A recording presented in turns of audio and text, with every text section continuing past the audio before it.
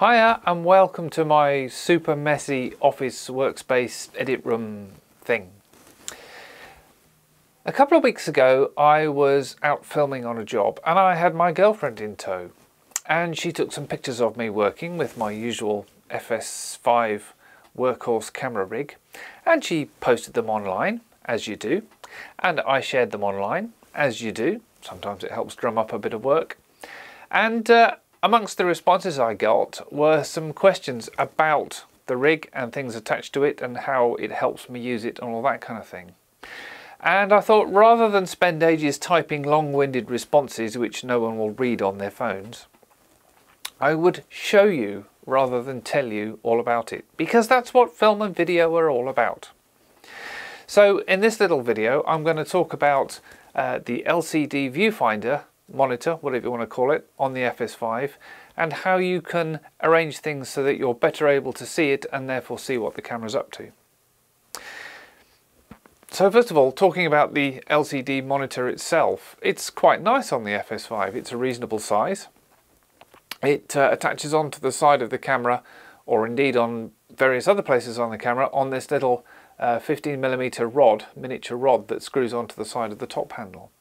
And in normal use, most people keep it in a position something like this, and when you're not using it, it folds away between the lens and the top handle very neatly like that. And that means that the whole camera will fit in quite a small bag relative to its size. It's very convenient, keeps the monitor out of mischief and out of danger. You can flip it so that you can see yourself if you're filming yourself, you can see it from behind when you're filming somebody else, and you can turn it sideways like this. And I find this is really helpful because I quite often find I'm doing the kind of invisible producer style interview where I'm the interviewer as well as the camera operator. And so you want to keep an eye on what image the camera is getting of your interviewee, but you don't want to keep drawing your interviewee's attention to the fact that there's a great big camera with this great big unblinking glass eye at its front end pointing at them all the way through. And if you keep dodging behind the camera to look through it, you're continuously drawing their attention back to it. You don't want to do that. If you have the monitor sideways flipped like that, I can just glance at it out of the corner of my eye and check that everything is as it should be, that the exposure's good, that nobody's pulling faces in the background, without constantly drawing my interviewee's attention to it. And I find that's really handy. Many flippy screens, that's quite hard to do from some angles, but with the Sony and its detachable, reorganizable monitor, you can do it quite easily. One of the drawbacks of this monitor is that it's not the world's brightest. I don't find that this is too much of a problem for me because I live in Britain where bright sunshine doesn't happen all that often, and you know, half of my shooting is indoors anyway. But just now and again I find myself shooting outdoors on a bright sunny day, and it's quite hard to see what's going on in that monitor, quite hard to judge the brightness of the image or even to see the image at all. Well, Sony have given us one solution to that because they've included a built-in electronic viewfinder. Interesting that they didn't include it on the FX6, which is the successor to the FS5. And I think the reason they didn't include it is because the FS5 one is a bit rubbish, frankly.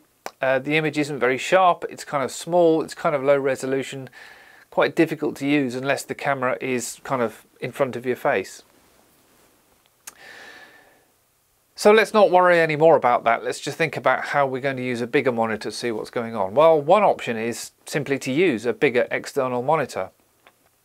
You could use an Atomos monitor, for example, which will be super bright. You can see that in any conditions, and you can buy models which will also record on board if you connect them to the HDMI or the SDI output of the camera. And in fact, lots of them can record in rather better quality than the camera can itself, so you're squeezing more image quality out of the FS5 than its own processing engine and so forth can manage. Downside of that, of course, is that you've then got an extra piece of kit to buy, to mount on the camera and to power, and that means more cables and more storage and more things to bolt together and so forth. I don't own one, and so I can't really talk about it, so I'm simply going to talk about how to make it easier to see what's going on this monitor. If there's bright sunshine, one option is simply to use some kind of monitor shade. And I have one. It's a Hoodman shade, and I'd show it to you if I could, but I can't find it. So I'll find some internet pictures of it. It's simply 4 pieces of plastic joined together in a sort of cardboard square section tube, all contained in sort of ballistic nylon type stuff, and there's straps made out of Velcro and elastic and what have you that attach it to the monitor. When you're not using it, it folds flat. It's quite affordable and easy to get a hold of, and it extends maybe 3 or 4 inches back from the surface of the monitor, so it casts quite a deep shade over it. So if all you want to do is just keep the sun off the face of the monitor, that works really well, cheap and cheerful, does the doing. What if you want to use the camera on your shoulder? And the more observant among you will have noticed that my camera is rigged for use on the shoulder. Well, you may be able to put it on your shoulder and just look at the monitor, or you may not. You're probably going to find that once the camera is on your shoulder, if it's reasonably well balanced, the monitor's an inch in front of your face. You can shift the camera forward on rails or whatever you're using for your shoulder rig, but then the weight of the camera is in front of your shoulder and you're likely to be holding most of that weight on your hands, which kind of belies the point of having a shoulder rig in the first place. You want to keep the camera over your shoulder, or the balance point of the camera and lens combined over your shoulder, but you just need the viewfinder further forward in front of your face. One way of doing that, of just moving the monitor forward without moving the whole camera forward, is something like this Lanparte part. This is codenamed MEA-01, and as you can see, it screws onto the camera on the same little rosette fitting where the standard Sony monitor stud fits, but the stud slides fore and aft on this little bit of rail. And this gives you the opportunity to put the monitor maybe 3 inches further forward on the whole rig than it otherwise would be, and that may be enough to get it where you can see it with your camera on your shoulder.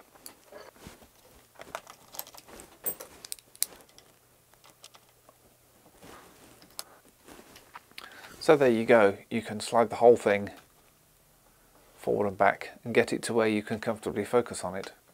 And even me, with my rapidly advancing middle-aged eyesight, if I don't mind looking over the top of my glasses at the monitor, I can see it with it right at the front end of the rail. We're kind of missing a trick here though, because if you've got the camera on your shoulder and the viewfinder is close to you, with a little bit of optical assistance, you could have a magnified view of that viewfinder, and then you'd be able to see in more detail whether things are sharp and study better what's going on in your image and make sure that everything's as you'd like it to be. In short, what you need is a loupe, L-O-U-P-E, to go onto the monitor to magnify it. Well, here's one. This is made by Kinotehnik, which is spelt a bit funny, but I'll put a link up somewhere. And this particular one is, they call it the LCDVF BM, and I think that's because it goes on LCDs. You can use them then as viewfinders, and this particular one was made for the original Blackmagic pocket cinema camera. That's a mouthful, isn't it? But it turns out that the original Blackmagic pocket cinema camera had a viewfinder or monitor much the same size as the FS5s, and so it fits pretty well. It's got this ring of strong magnets around the back of its body, and you get a sticky metal ring that goes around your viewfinder, and then it just magnets on. And they're quite strong magnets, and it's reasonably firmly attached. And you can then press your eye to the viewfinder and see what's going on. There are some downsides with this though. There are some really quite serious drawbacks. It does the doing, but only just. First of all, it's not particularly expensively moulded, and if you look carefully at the back, you may be able to see that the top and the bottom are not flat straight lines. It bows in slightly, and this means that the inside surface of this tunnel impinges slightly on your view of the viewfinder through the optics, which is a real shame. Also, the inside surface when I bought this was quite shiny black plastic, and there were reflections going on which spoilt the image you got. And I fixed that by removing the optics and just spraying some matte black paint in there, but you kind of shouldn't really have to do that with a brand new product. The magnifying lens that comes on the back of it to give you a magnified view of your LCD, not very good optical quality. you get a slightly kind of swimmy, queasiness inducing image that's not quite sharp. And it's not that it's not sharp all the way across, there's a kind of ring of unsharpness around the middle. And there's really nothing much you can do about that. And finally, there's no diopter adjustment on this. Diopter adjustment? What's she talking about? Well, what you're getting when you look through this lens is a virtual image of what's on the viewfinder. And to pull that virtual image into sharp focus, you may need correction to fix with your particular eyesight, focusing on this virtual image. Not really sure about exactly how the optics of that works. But you'll notice that many cameras which have a viewfinder you put your eye to have some sort of little clicky dial typically, which you can rotate to pull that image into sharp focus. And a loupe needs that too. This one doesn't have any adjustability built in. Instead, what you have to do is take the eye cup off and add or remove these little screw-on magnifying lenses. And Kinotehnik will sell you these, but you can get a kit of them in this size, is 37mm, from Amazon or eBay for £20–25. And if you get a kit of 5 or 6 of them, the chances are you'll find one that suits your eyesight and will adapt this loupe and this viewfinder to your eyesight quite nicely. But it's unfortunate that you need a definite lens for every person potentially who might use the camera. Because it's unlikely that any random other person will be able to put their eye to the camera and find that it works nicely straight out of the box. So it works, it's better than nothing, but it's not ideal. Where do we go from there? Well, the next step up is probably this, which is the Zacuto Z-finder. Yes, I am British. Yes, I am calling it a Z-finder. I think it sounds better than Z-finder, and I'm pretty sure that's what Zacuto had in mind when they called it that. So I'm going to call it the Z-finder. It's exactly the same principle. It's a light-proof plastic box which clips onto your viewfinder with some optics on the back to give you a magnified view of said viewfinder. This one doesn't just magnet on. As you can see, it's a much more involved arrangement with a sort of cage that fits around the LCD. So we can slide it on, and then it clips over very positively and clips into place, and there it is. Now the first drawback with that is fairly obvious, which is that the Z-finder is kind of heavy and it flops, it droops. It's not going to stay where you want it. And this is something, of course, that the Kinotehnik suffers from too. This just suffers from it more. If you try and press your eye to it as it is, you'll be chasing it around. Not just the whole, not just the camera on the tripod, but chasing the viewfinder around, because the standard Sony mount has nothing to stop it, apart from a mild detent, nothing to stop it rotating in these two planes. Fortunately, Zacuto thought of that and supply it with this extra bit of mounting hardware, which I shall now proceed to mount. Clearly my computer's finished doing something behind my back.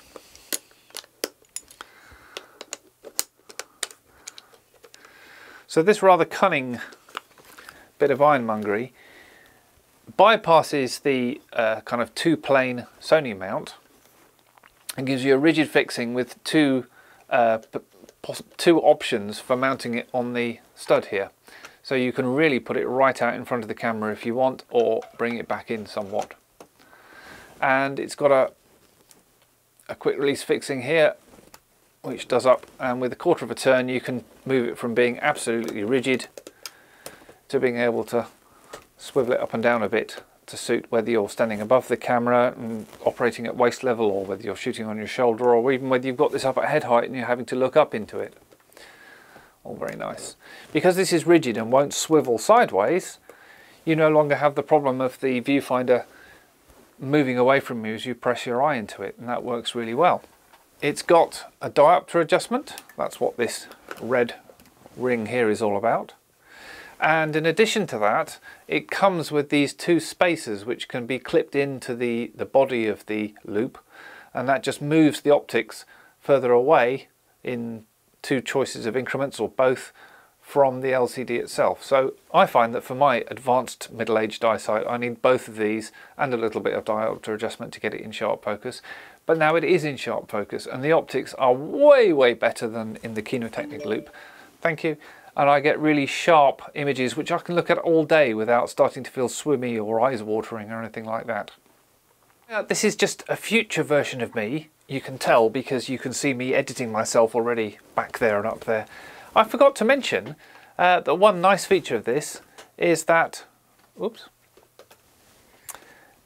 you can just undo this little catch and flip the Z-finder up out of the way so that you can see the naked LCD underneath. And that's really quite handy. You don't always want to have the camera up to your eye. You might be operating at waist level or ankle level with the top handle and we're wanting to look down on the LCD. You might just want to show your rushes to the people that you're working with. And if you flip this up out of the way, you're bypassing any optical correction that only works for your particular eyesight and everyone can see what's going on. Thought I'd mention it. An additional thing. There are some minor downsides. One is that, of course, with this mounted, you can no longer swing the LCD away and tuck it away between the lens and the top handle to get it out of the way. And that means that if you want to have it rigged inside its bag, you're going to need a bigger bag. It's kind of bulky and heavy, and people often complain that if you put the camera, if you don't have some sort of big base plate on the camera and you put it down on a flat surface with the Z-finder attached, it'll probably fall over to the left. Okay, so put it down on its left side in the first place and the problem goes away. Those are about the only problems apart from its cost. I found that when I looked at the price of a new one, I kind of recoiled and decided I'd manage with what I had for the time being. And then I set up an eBay search and I think I had to watch for maybe 6 or 8 months before one came up and I won it for a sensible price. You may have to do the same. Or you could spring for a new one. Last thing to say about loupes in general is that there is quite a powerful magnifying lens at the eyepiece end. If the sun shines through that magnifying lens onto the viewfinder, it's quite likely to leave burn marks or even destroy the whole thing, and you'd probably rather that didn't happen. Zacuto have allowed for that by supplying with the Z-finder this flappy thing which secures inside the eye cup, and once it's in place, every time you take your eye away from the eye cup, it flops back into position and protects it from any sun that might shine through there. Quite sensible if you're operating outdoors in, I don't know, Los Angeles, where the sun shines quite often, I've heard, and you really don't want to damage your LCD. I find it's a bit of a pain because every time I take my eye away, I've then got to go back in with my hand and lift it away. And like I said, the sun doesn't shine in Britain that often anyway. But you do need to be aware that if the sun is shining, it could burn holes in your viewfinder and you don't want that. I just got into the habit of when the sun is shining, yes, thank you, shut up. When the sun is shining, I just turn this down so that the sun is unlikely to be shining through it. And so far, I've not experienced any problems.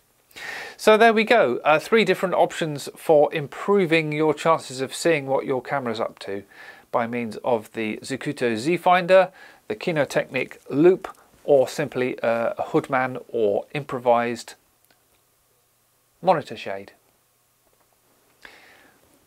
I kind of feel I want to stop the recording by pressing the button here, but that won't work because you're over there on that camera.